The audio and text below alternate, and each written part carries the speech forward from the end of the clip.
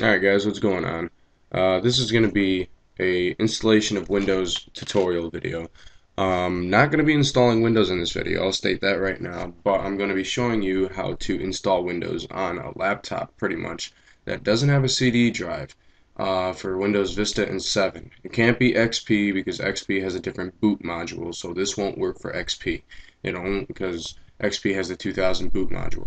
The only thing that is going to work for is Windows Vista and Windows 7, and when Windows 8 comes out, it's going to be using the Vista boot thing. So don't worry about that. So first thing, you're going to need one thing and one thing only, a 4 gig flash memory card like this, or higher. You can't have lower than 4, and plus it depends on what operating system you're going to be loading onto this in order to boot. But so what you're going to do is just plug that into your laptop real quick. And go to Start and Computer, and you want to locate your drives. So you got the it's removable disk G right now, as you can see, and your DVD rewrite drive is going to be F.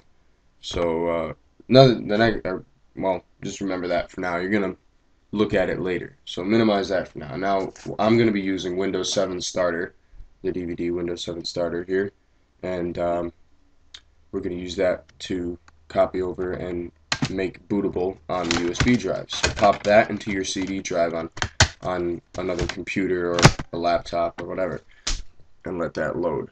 Now what I'm going to want you to do is go to Start and go to the search programs and search CMD, and you're going to hit Control Alt and Enter. Ooh, not Control Alt Enter, my bad. CMD, Control Shift Enter, I think. Yeah, hit Control Shift and Enter at the same time, and it's going to ask you to run it as an administrator. So click Yes, and your CMD is going to come up. Now,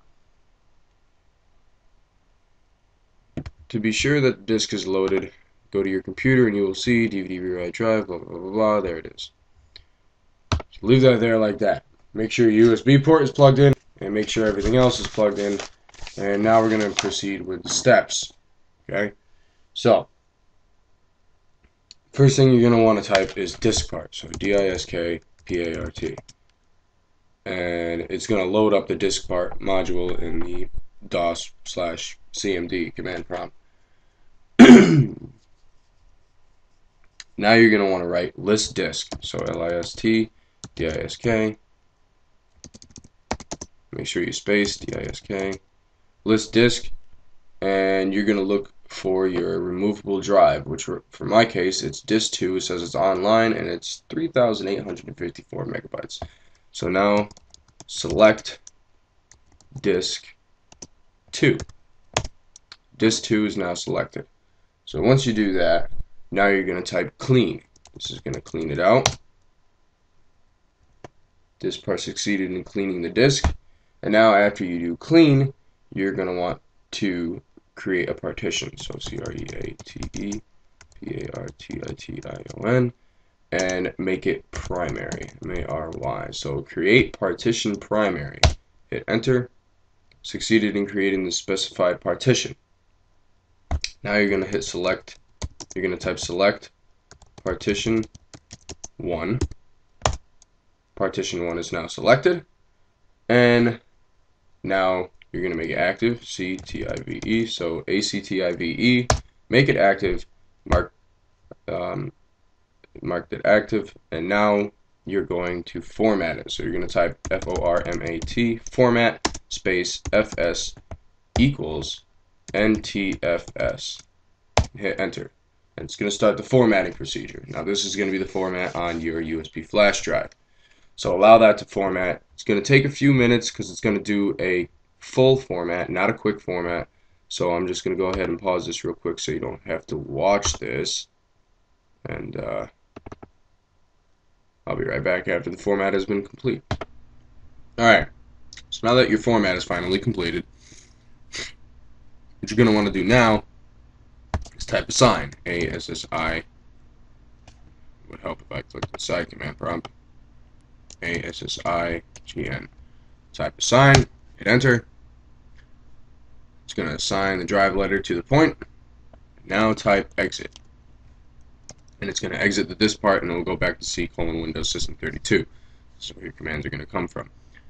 Now, what you're going to want to do is you're going to want to put your CD in the drive if you haven't already, which is why I put mine in the beginning. Now, like I said, we're going to be using Windows 7 for this, and it only works for Windows Vista 7 and Windows 8 when it comes out.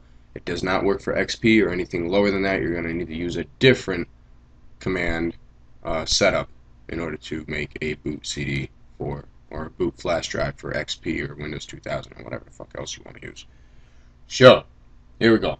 So, what you're going to want to do is you're going to want to go to your folder here, which I told you to pull up, which is basically your computer, your route folder, and you want to locate your disk drive. As you can see, mine is F:, but whatever letter that you have for that is going to depend on what you do. And now you can see that this is now called removable disk D. It's not G anymore. You see how that changed? That's why I told you to leave this up, so you can see what's going on, you know? Alright, so seeing that the disk drive is the letter F, what you're going to want to do is you're going to want to write capital F, and then a colon, then space, and CD boot in all capital letters, because we're back in regular command prompt now, so you have to be case sensitive with what you type. So hit enter, and it's going to show you the F:/ parameter. You know? Alright. Now what you're going to want to do is type CD and then space boot. Type that. It's going to read the disk and it's going to locate the boot file that we're looking for. Now what you're going to want to do is you're going to want to write BOOTSEC. How do you spell that? SEC. What the fuck? Yeah. Bootsec.exe in all caps. Then hit space and the slash, and then the NT60, NT60, just like that. And then hit space, and then you're going to take your drive letter, which is D. So in this case it's going to be D, but whatever yours is, and then hit D and then the colon and hit enter. And it's going to copy.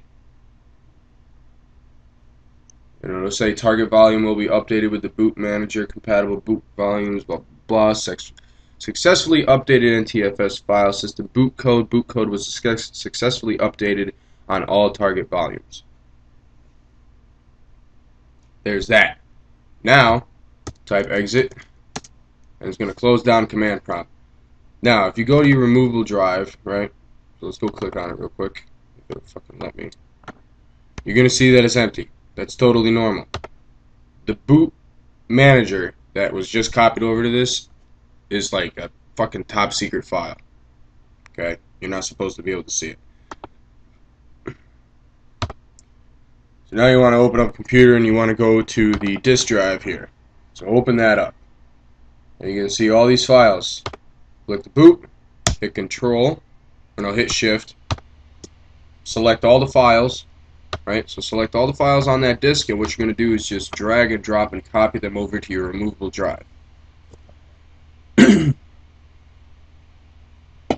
So let that do that. I forget how big it is, but it's going to take a little while, I think. I'm not sure. But nonetheless, I'm going to go over here and pause that because I know people don't like waiting. So when this is done copying, I'll be right back. Alright, so now that that's all done copying over, you can see that I have all the files on my flash drive. So let's recap. We put the disk in the drive. You got your 4 gig or higher USB drive. We opened up command prompt. We did the disk part. We formatted it. We assigned a partition. It's formatted to NTFS. We copied the boot module over through the CD boot. And copied all the files needed, and then just copied all the files here. Now all you got to do is exit, and you can unplug that. And now you just plug this into whatever laptop you want to install Windows 7 Starter or Windows Vista or whatever Windows you copied over onto it. You plug that into the computer, and there you go. You just go into, you turn your computer on, go to your boot menu, or go into your setup and manage your boot preferences, and make sure it boots to this first, and then you're all set. So, thanks for watching. I hope this helps. Hope it works for you. You got any questions, please ask. I'll help you through it as best as I can. And like always, have a wonderful day. Rate, comment, subscribe. Check out my website, Software Reborn. This video and the tutorial will be there as well. And that's pretty much it. So, I'm also going to write up a text document with written directions for you to download there as well, just in case you want a more described way to do it. So that's pretty much it. So, enjoy it, and I will talk to you guys later. Take it easy.